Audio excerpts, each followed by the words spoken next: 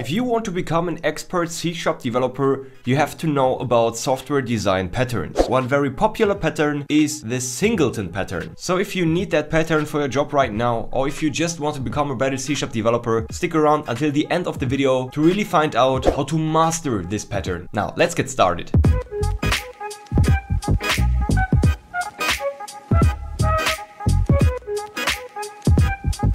Now, the C# Singleton design pattern is incredibly popular, and if you're interested in in-depth software engineering, you have to know how to use it. So here I got a brand new console application in .NET 6, and by default we got that program.cs file. You can see it right here with that nice top-level statement.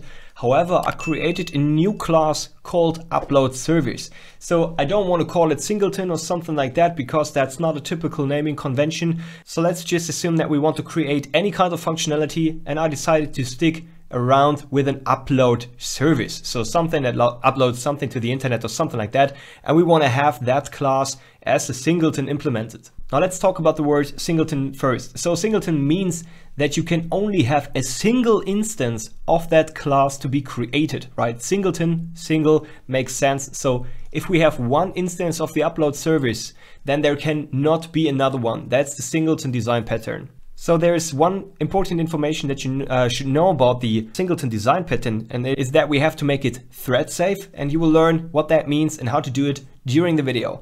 Alrighty, so let's get started. Let's turn this internal class here that I just have created into a Singleton. Okay, so here we got our internal class. The first thing that I want to do is I want to remove the internal. We will just replace that with another keyword in a second. Let's get started by creating a constructor. So simply write down ctor and hit tab. Now, best practice is not to add any kind of parameters, because that's against the pattern. If you would need any parameters, then a Singleton is not really what you're looking for, because a parameter for sure can be variable, but we only want to have one specific instance. There are other design patterns which you should use instead, for example, the factory one. So we want to keep that constructor here empty. Now let me shorten it up. Let me bring that into a single line of code here, so that we don't want to add anything. And very important, we want to switch that not from being public but private instead, because only the class itself should be able to create an instance. So we should not be able to create instances of that upload service from outside of this class, because, well, that's against the Singleton pattern. If any other class from outside here could create an instance, then we could not be sure that only a single instance of that service exists. Now, next up, we want to add a reference to the actual instance. This is why we add a private static, very important, make it static. Let's call it upload service, right? Because the instance is of this type, and let's call it instance. Now, we make it private because in a second we will create a static method which gives us the information about the instance, so we can make it private here.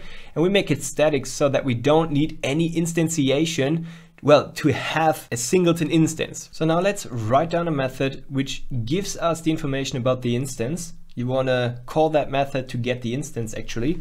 We want to make it public, we want to make it static, and for sure it returns the upload service. And then let's call it instance. Awesome. Great. Now the basic code behind this, you can see that already suggested here is like, if the instance that we have here in line 13, if that instance is null, so if it's equals to null, so if we don't have an instance, we want to create one. So new upload service, right? So if we don't have an instance, create an instance. And now finally, we want to return something from that method, and for sure we want to return the instance. Awesome. So basically, this would be a very simplified version of a Singleton. It would be already working, but there's this one problem. However, as you can see, from a logical side of view, that will work. We don't have an instance, we create one, but if we have an instance, so that one will not become true, the if statement will become false, right? And we will directly return the existing instance. So if we don't have an instance, we create a new one. If we have an instance, we simply return the existing one. Awesome. So the next part of this video is really very important. But before we get to that, make sure to subscribe to our channel so that you no longer miss any upcoming .NET related videos. And if this video helps you out and you like it, make sure to give it a thumb up to support our channel, and so that we know what content you really want to see.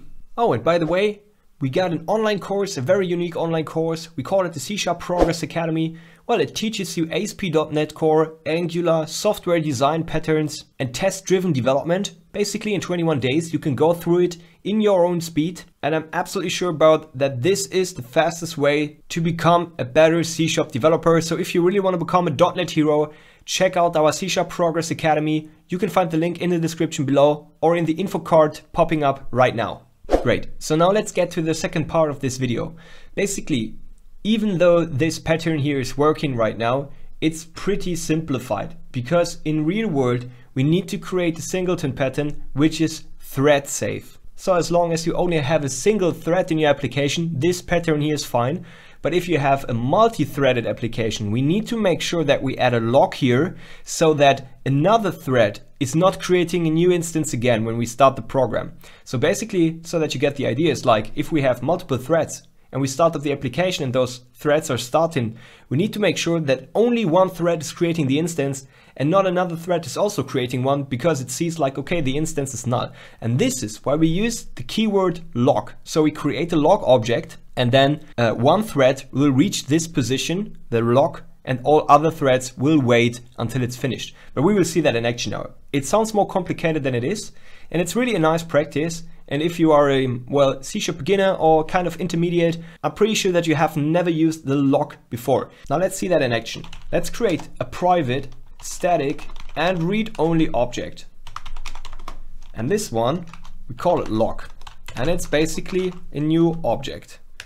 This is all what we have to do right here. So just a simple static read-only object. Now the magic happens inside of our instance creation. So right here, right at the position where the instance is null, right? Just imagine that we have multiple threads which come into that instance method and they see, okay, the instance is null.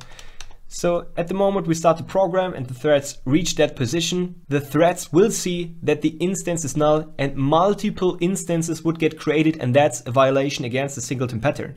So what we want to do is we want to use the lock keyword here, and we want to lock and send in our lock object. Now inside here, we basically want to repeat the code that we have right here. So again, inside the lock, I want to say if instance is equals to null, then we want to create a new instance of that upload service. So take that line of code here, cut it out, paste it back in here, and we're done. So let me explain that to you. So we start the program and both threads are starting. They will come both into that instance method here. They will both see that the instance is null because it didn't get created yet. So in the previous code, both threads would now create an instance, and that's wrong because we have a singleton pattern. So we only have a single instance shared between all threads. The entire application only has one instance of it. So both threads are in line 18 right now.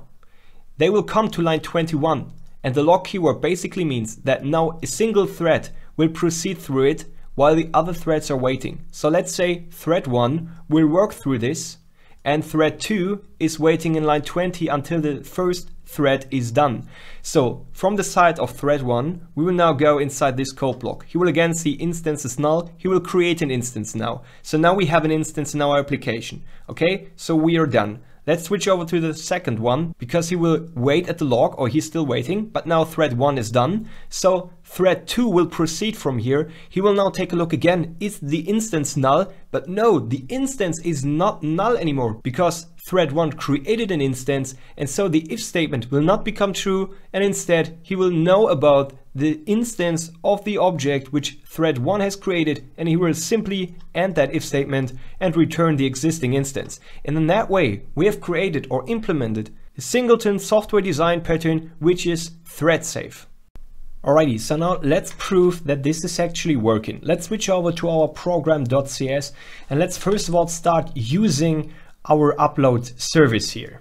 Now first things first, let's start using the system so that we are able to create threads, and that's what we want to do. We want to go ahead and we want to create a thread here. So thread, let's call it T1 just to keep it short, equals to a new thread. And inside that thread, we want to go ahead and create a new, let's just do it that way, arrow function here.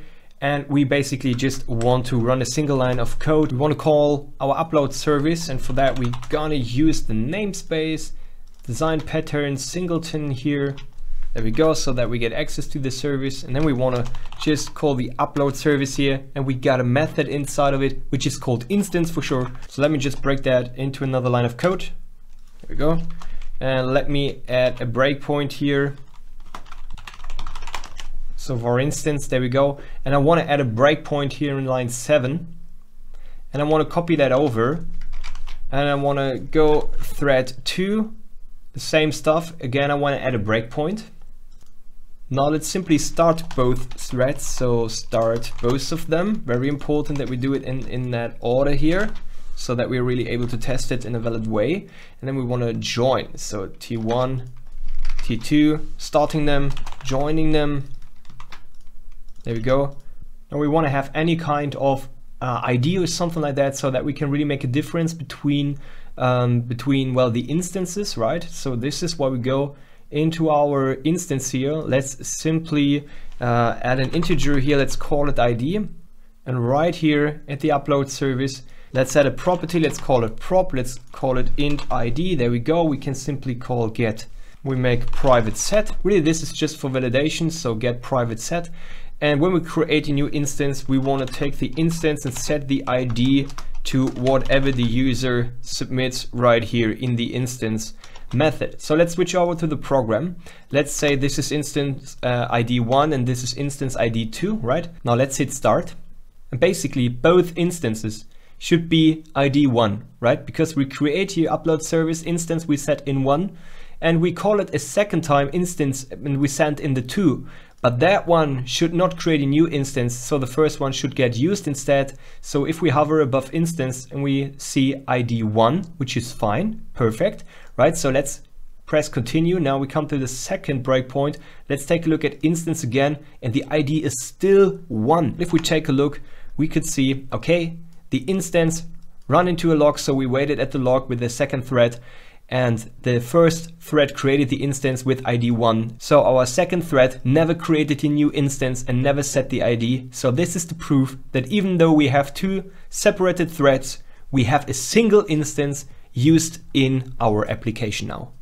Now at the very beginning, I removed the internal access modifier and I said we will replace it, and we will replace it with the sealed keyword, which basically means that you are not able to inherit from that upload service, which makes again sure that we only have a single instance of that class in our application. Awesome, so now you know how to apply the C# Singleton software design pattern. And if you like that video, make sure to give it a thumb up and to subscribe to our channel so that you no longer miss any advanced C#.NET videos. Again, if you really want to dig deeper into advanced C# topics, make sure to check out our C# Progress Academy. You can find the link in the description below. Thanks again for watching, and I see you next time.